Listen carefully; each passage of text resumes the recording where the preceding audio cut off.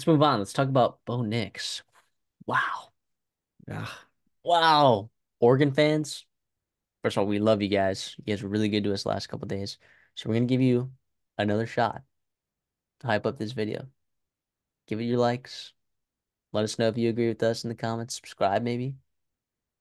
You guys are super awesome. I'm sure you guys are gonna disagree with me here, you Oregon fans, but I don't think Bo Nix is a first round quarterback. I don't think he doesn't have a first round grade for me, and I don't think he goes in the first round, which is crazy. But he so could go in the first round. That's the thing. Like, it's a lot of quarterback needy teams, and not enough quarterbacks to go around.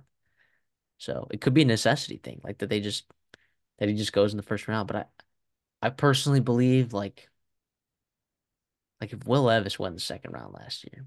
Now that every draft year is different. It's hard to compare draft years, right? Like things fly off the board differently. There's different trades. Like I don't know. Bo Nix is the most experienced quarterback in college football history.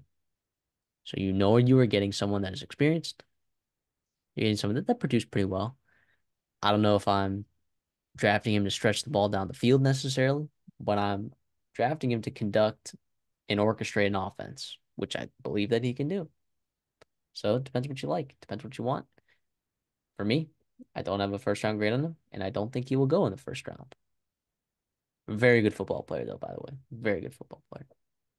Here's what I'll say. I agree with you in some aspects here. I do think like if Mac Jones and Josh Rosen can go in the top 15, right? I do think there's a spot for Bo Okay, Nix to okay, be in there, I even if think it is Josh at Rosen is the QB5 or arm talent. QB6. Josh Rosen had way better arm talent and the weight measurables.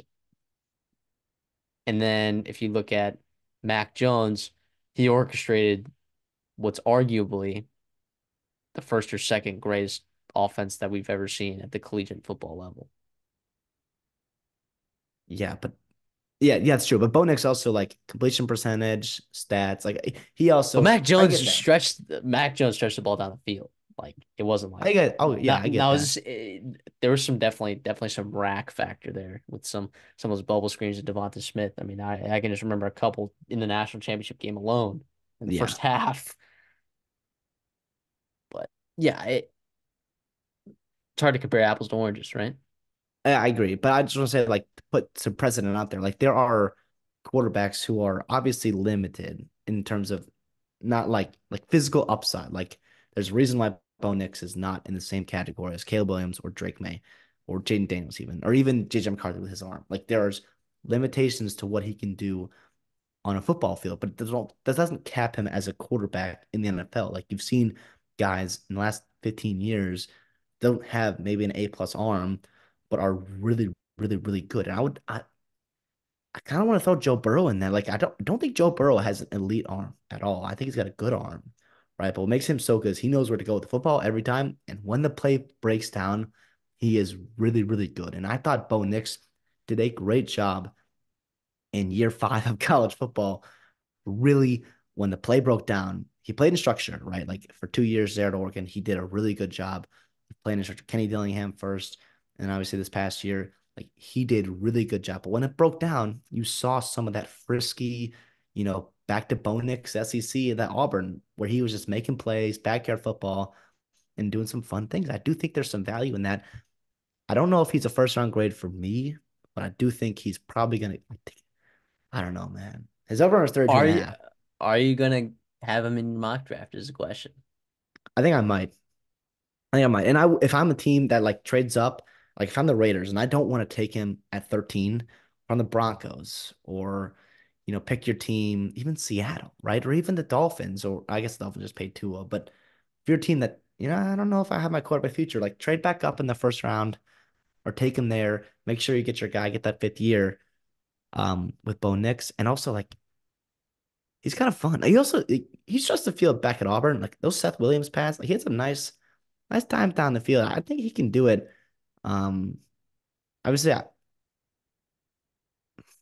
it's tough though. Six QBs, five QBs in the first rounds, and we've seen it before. But all those guys are bust, except Trevor Lawrence in that 2020 draft. I get it was So different, far, COVID, yeah. So far, yeah. all that. I mean, Fields got traded for a 6th round pick. Mac Jones got traded. Trey Zach Lance got Wilson got traded. Zach Zach Wilson just Wilson got got a traded. trade. So That's it's crazy. tough sled in there. So chances are two of three of the five guys are probably gonna bust, and more than likely maybe four. So we'll see here. But yeah, Bo Nix, maybe not, maybe a first or second round grade, but he's also like on that tier where like I would not be mad if the right team comes up and trades for him in that first round, similar to Xavier Worthy, where he's like probably gonna go in the first round.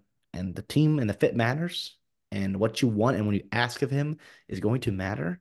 But in the right circumstance, right situation, he could thrive. Absolutely. Yeah, like people are saying, oh, he would fit great in Sean Payton offense. Yes. Absolutely. I 1000% agree with you. But not at 12. But uh here's the thing though, like if Sean Payton really likes him, he'll get him, you know?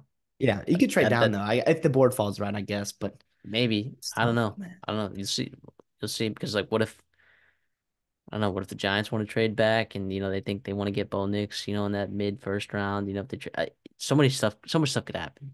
I think the Giants would really like him. If he was available in the second round, I think the Giants would for sure take him in that second loop around. If they miss some of those top four, top three quarterbacks, but Bo Nix, good player. We'll see where he goes. So are you definitive first or second round on Bo Nix? Because you got to make a decision. Because that's where we're answering this. That's the question we're answering this video. I said second round grade, second round pick. First or second round grade, give me first round pick. Come Thursday, he'll be a first rounder off the board. You heard it here.